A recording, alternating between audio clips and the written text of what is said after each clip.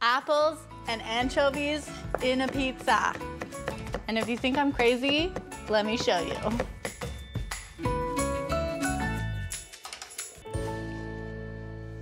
So I have two different kinds of anchovies. One which is packed in salt, and the other is packed in oil. And honestly, the difference between fresh anchovies and canned anchovies is pretty much the same as the difference between canned tuna and fresh tuna. It's a completely different ballgame.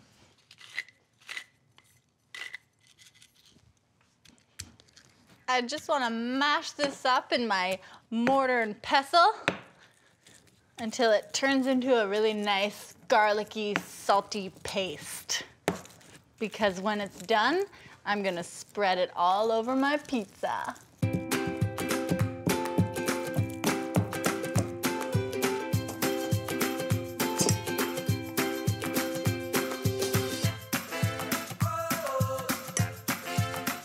This is store-bought pizza dough, one of the many modern wonders of the world.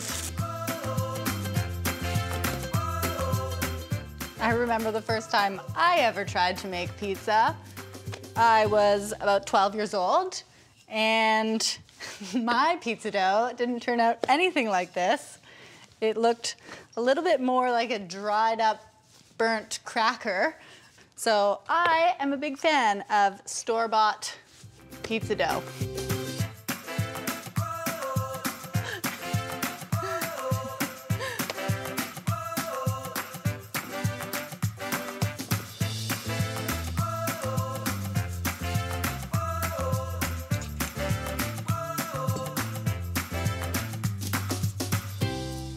Get that anchovy paste all over.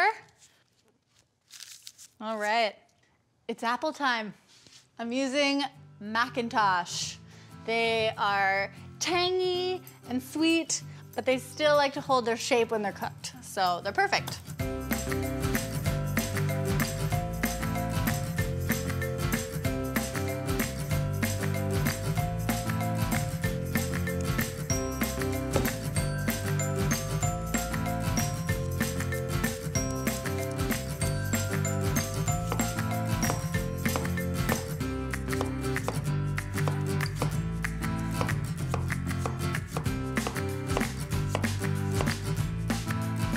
This is gonna look so good when it comes out of the oven.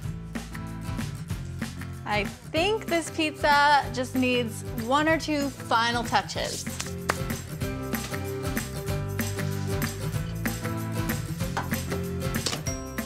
A little bit of fennel seed, which is gonna be really, really great with the apples. They already smell really great. A little bit licoricey. And this is cambazola. It's going to be soft. It's going to be creamy. Because when you're eating pizza, you want it to be ooey gooey and cheesy, melting all over the place. Cracked pepper. Last but not least, a little hit of olive oil. And the one thing you need to know about making pizza at home is that your oven has to be hot, hot, hot, because that way it'll get nice and crispy and brown.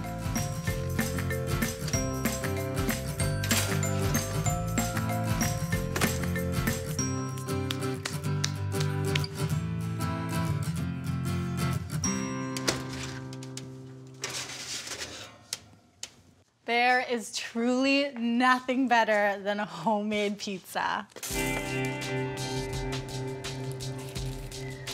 Oh, that cheese is just oozing down the sides.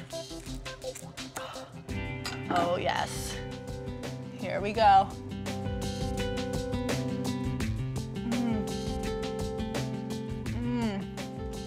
Salty, cheesy. One of the best pizzas I've ever had in my whole life.